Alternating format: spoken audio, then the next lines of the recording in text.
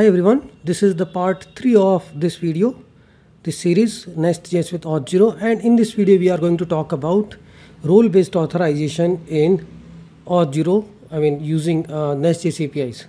So you might be wondering what I'm doing on client side, like the Nestjs or React.js. We are just using this client ID and a client secret, and this is being used with the Nestauth. So in the Nestjs we can use an Nestauth to provide external authentication, and here I'm configuring the auth ID and secret ID and auth issuer. So it will give me just one button. Using that I can just log in with Auth0, and my Nestjs API routes will manage the session whatever is returned from the Auth0. So Nestjs here is an example. There can be React, Angular, any CSR or any SSR application. If you are doing it in the CSR, you got the access token. Now all the APIs will carry that. Here we are using SSR, Nestjs, so the session will be managed at the server side. And if you have any external microservices, then to talk to those microservices, you need to forward this same session, same access token to them, so that they can return you the data. Because maybe not each and every application manages whole data or whole APIs in the Nestjs itself. You may be talking to external microservices to fetch the rest of the other information. For that, to validate, you need to pass that in the authorization header.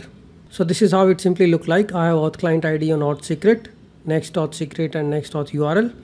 And this is my Auth0 issuer, tksharma.auth0.com.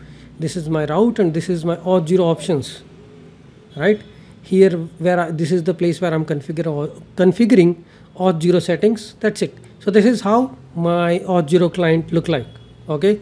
This client can be CSR and SSR, anything.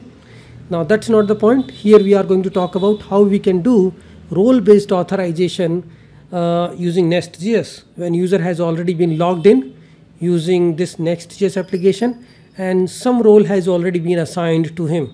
So coming back to this same diagram, we already authenticated, you have access token, you are just using that same token to access the APIs. So we already got the user session information in the request object. Request.user contains that. So to reach to the controller method, now what we need to do, we also have the user role. So this is how it works. Let's say this user onboarding and assign role, that is a little bit external, because here we are creating user in Auth0. Now how we are creating it, that should be a totally separate topic. You need to find out, you need to provide some way where user can log into Auth0. Or you can also use this external authentication provider like login with the Google, Facebook. So you don't need to just do the sign up. But sometimes user wants to use this email and the password, right?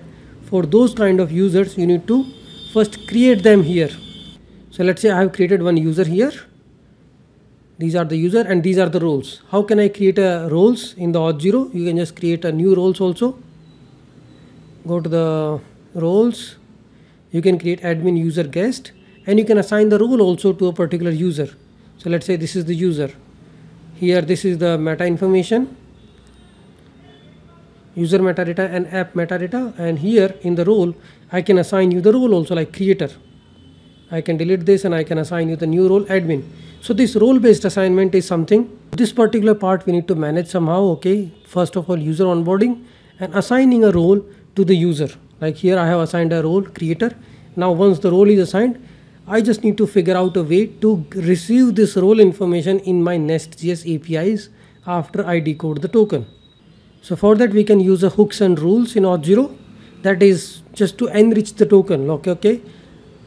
This is deciding what all information your token will contain when you decode it. So here we can set, okay, I want to set an email, app metadata, I can set the roles, whatever the information you wanted to store or put that inside a token so that the receiver can decode it. All those information you can set here using the rules. This rule is enrich token. That means whatever the token has, I wanted to enrich it with the roles. So line 16 and line 17, here I'm setting the app metadata.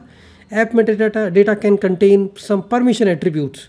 And this line 16 contains the role. This is the role like admin, user, creator, authorizer, any kind of roles which are configured in your application. So those roles I'm configuring.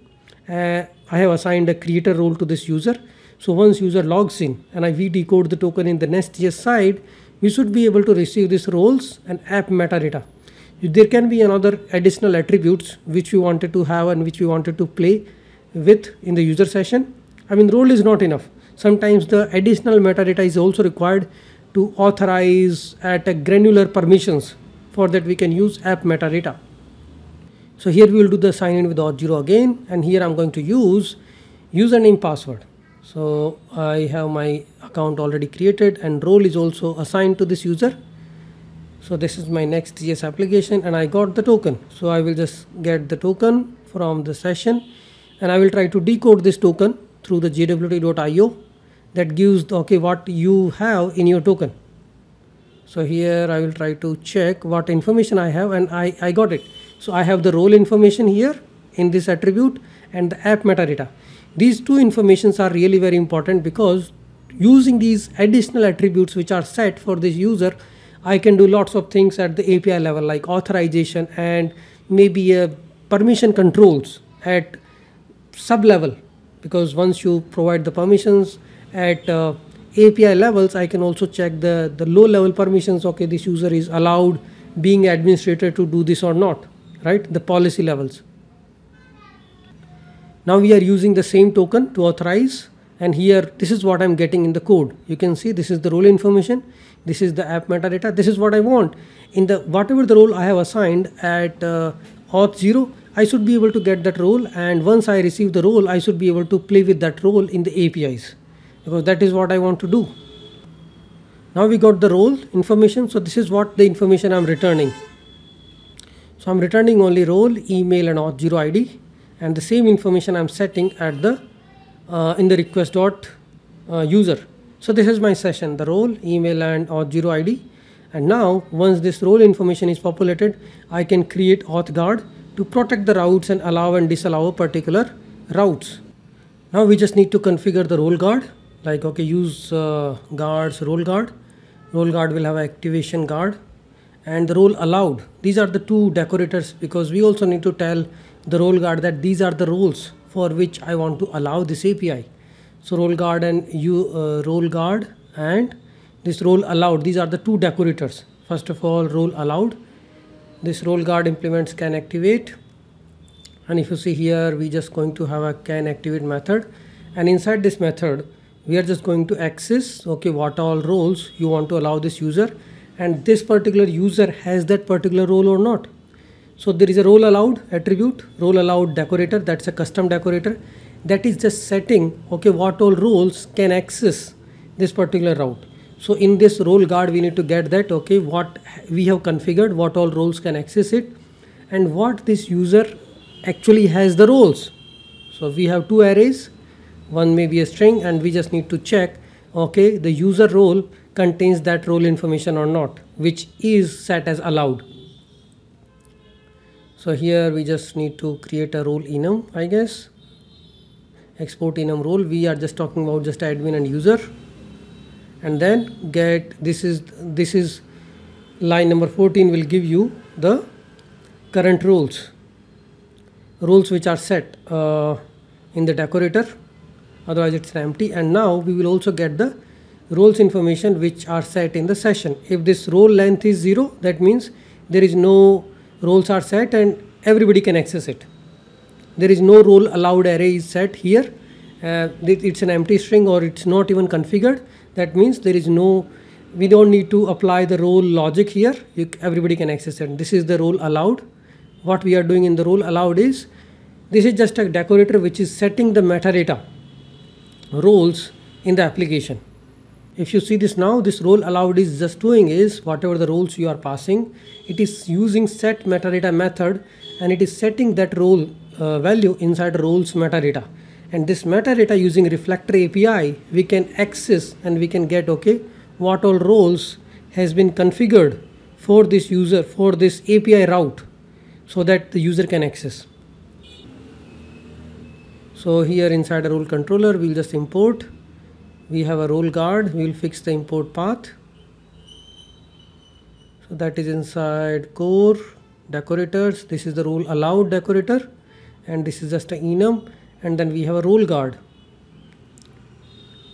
So inside the role guard we have created this role guard, and here inside the role guard we also need to write more logic.